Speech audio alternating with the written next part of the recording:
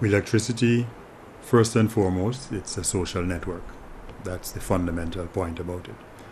What it does is it helps you to track, compare, and reduce your electricity consumption at home. And it does that by engaging you and your friends in the network to provide the things that you need to help you to conserve. It's based on some relatively sound behavioral psychology principles. And what it does is it provides you with four things. It gives you information. It gives you feedback about your energy use. It gives you the ability to set goals for your consumption reductions and to make plans to achieve those goals.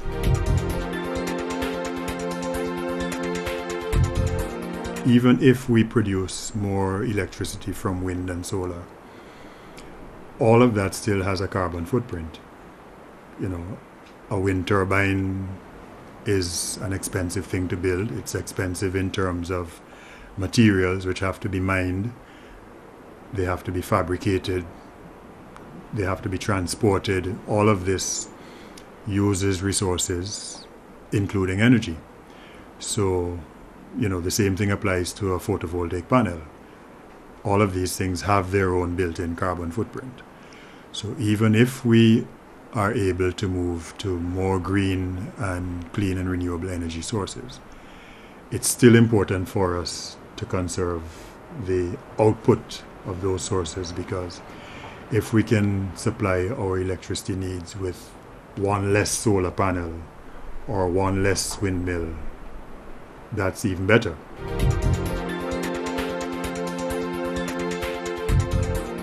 You know, there's a network effect here. The more people that use this, the more people want to use it, and this is why it's a social network, and this is why it's interconnected with Facebook and Twitter, because when I add my next electricity bill, if my consumption goes down, Welectricity automatically broadcasts that on my Facebook page. So all of my Facebook friends will see that I've used Welectricity to reduce my consumption this month by whatever the percentage is.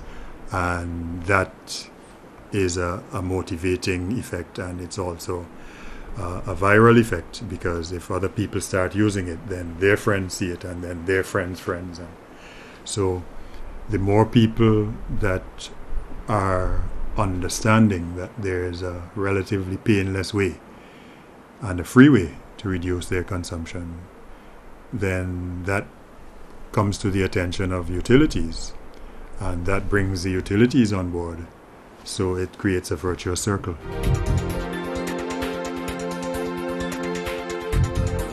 The basic fact of what we're trying to do applies to all of these things.